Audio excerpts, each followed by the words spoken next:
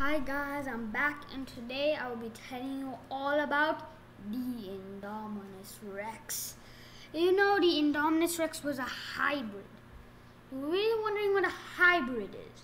My next video I will tell you what a hybrid is. For now, I'm telling you about the Indominus Rex.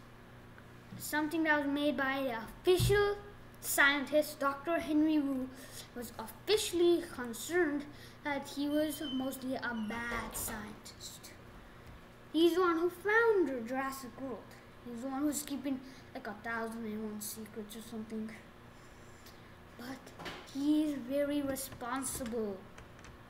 Oh, he's responsible. Yeah, he's very, very responsible. He never lets people get into his lab and stuff, his secret lab. And he was always busy. Learning about dinosaurs. He writes about dinosaurs. Also, we'll be learning about the Indominus, the Indoraptor, and Spinoraptor. All of those creatures are strong. They're all a hybrid. That means they have no fossils. He also switches dinosaurs around, like let's say Triceratops to Stegoceratops, into Ankylosaurus to Ankylodontus. Yeah, like Spinoraptor, he changes into Velociraptor to a Spinoraptor by mixing two DNA.